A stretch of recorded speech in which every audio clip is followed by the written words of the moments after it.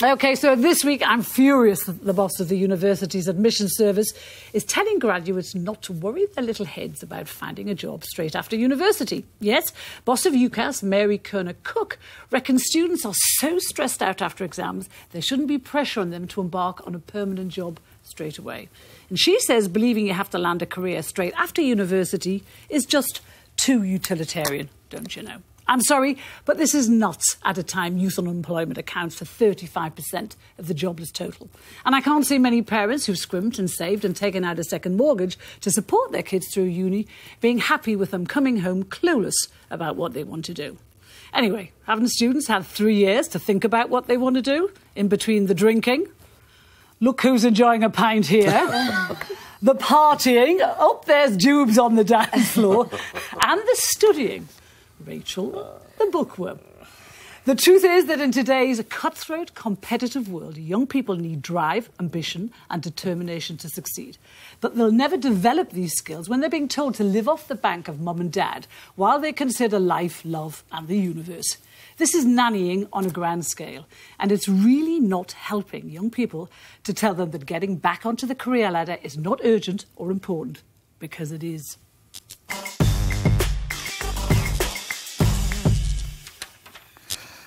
Well, Carol, I think you got stuck somewhere in 1955, in honesty. Yeah. But we'll discuss it. But first of all, let's just have I think you're not being fair on her. Let's look at what she actually said.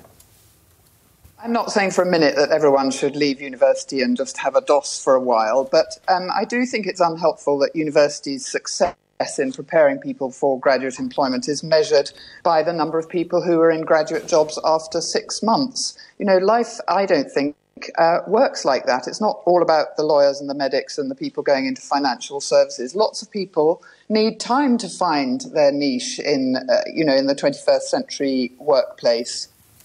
See, I think the world changed from when we were young.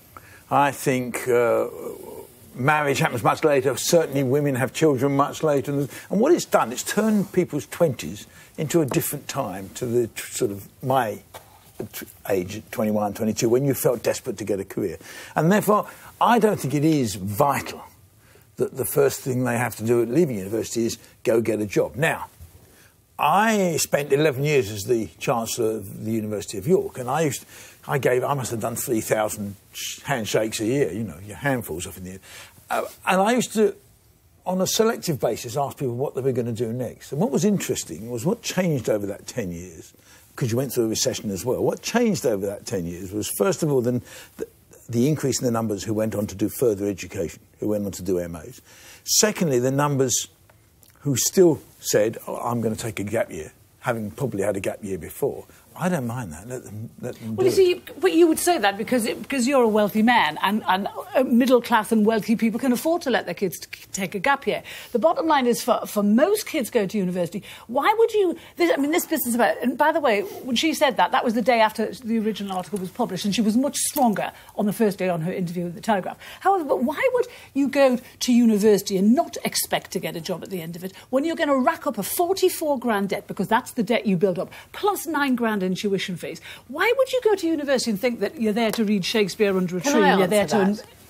Well, I got a child of 24, an adult child of 24, one of 23 and one of 20. And the answer to your question is the market for graduate employment is really ropey. And what's happening is employers are assuming that graduates are going to take any job, often unpaid, often for below minimum wage. My daughter's on a 1-year graduate traineeship for £15,000.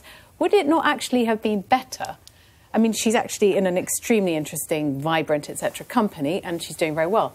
But what would have been wrong with her taking more time, as in Germany, where the average age of getting a job. Look how interesting. Afford to take more time. Exactly. No, I was moving on to that. But don't make it into a class. My argument with her, but it sort of is a clash. So my argument with her was saying it was too utilitarian to think about a degree being something you get work with. That's why kids are prepared to take on a 44 grand debt, because it is because they think they're going to get their dream job at the end of it and pay back the debt. As you know, you don't pay back your debt until you're earning £21,000 a year. And how most of these graduates are not actually making that money for years. If you're doing voluntary work or working at Starbucks or taking downtime, and anyway, but more to the point is, why after 3 years at university, drinking, partying, and yes, studying, why would you want Carol, to have one more another thing. 6 You or 8 haven't. months? I'm sorry, I don't want to make You're this going to tell me I haven't been to university. No, I'm going to tell you, about it. don't have children of that age group. It is a completely different world. It's not a different world. And they You always spend. have to study I've for seen a this from degree. my.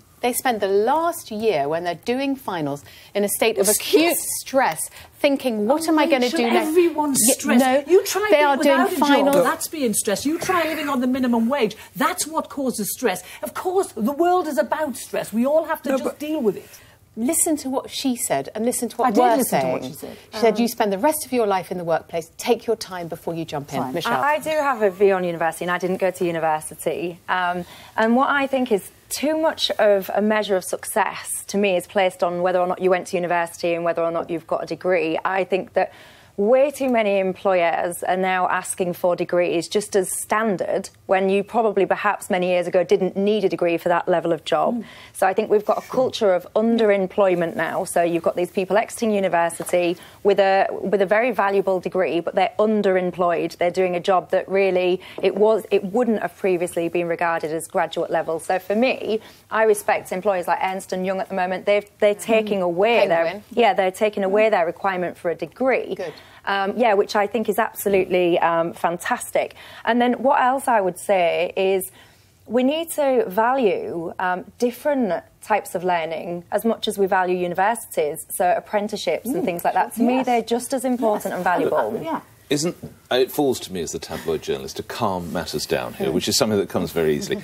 I think all of you are making a lot of sense. Greg, to you, I would say you're right. The dynamic has changed. But you also mentioned the gap year has been introduced. So to borrow a point from Carol, in some instances, Mum and Dad, the child wants to go through Cambodia or Thailand or Europe, and, oh, don't worry, I'll get a bar job, I'll pay for it. In the end, they never quite get enough money. So Mum and Dad have had to fund the gap year, and then the child comes back, and let's be honest, what you study in 3 years, you could do in a year, or certainly a year and a half. If you can, it doesn't need to, well, you'd know better than that. I think we could compress some of the courses so it's not 3. So again, you could minimise the expense. And then for certain groups of parents, Carol is right, because, dear God, surely now my son, daughter is going to get a job. And in fact, there's this suggestion that don't stress.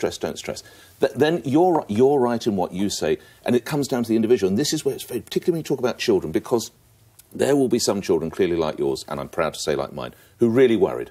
So when the degrees were actually coming up, they really applied themselves. So they didn't want to let Mum and Dad down. They knew that they needed to do well. But there will be kids, other children, as Carol said, who just think, well, this is great. There's another 6 months lying around watching TV, watching the pledge. Well, no, like but there will be some. And just finally, Michelle is also right in that too much store is set by those university qualifications. So I'm here to bring peace and harmony. You're all right. Of course, my job is done. I mean, part of the issue is that 10% used to go to university. Now 50%. Now 40 to 50% goes, and therefore, 50%. as you're right, what were at one time not graduate jobs have now become graduate jobs because so many more people go. All I'm saying is the idea. I mean, when I left school, I went under the encouragement of my parents as a trainee manager at Marks and Spencer, and thank God got sacked after 3 months because I might have spent my life there. And but the days, yes, I was not very good at it actually. I was a checkout girl.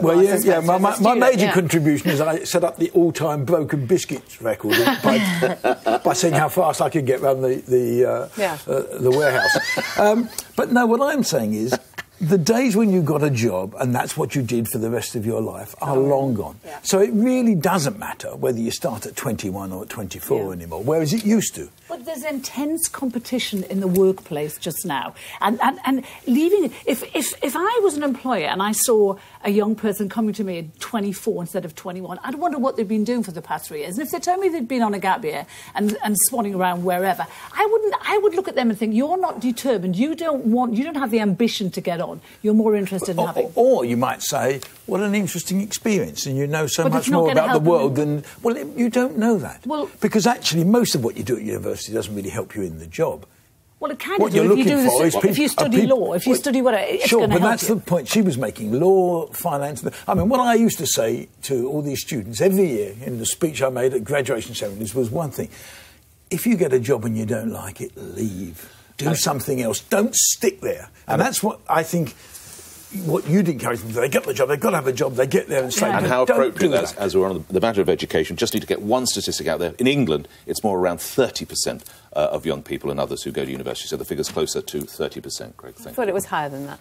Anyway, I mean, my principle is my kids leave university and then they're off the books. So if whether they work, whether they don't work, that's their call. Mary Connor Cook advised kids to leave university and go and live with their mum and dad at home and take time out. But I'm sure they don't want to, Carol. But anyway, listen, I'm afraid we've got to wrap this one up.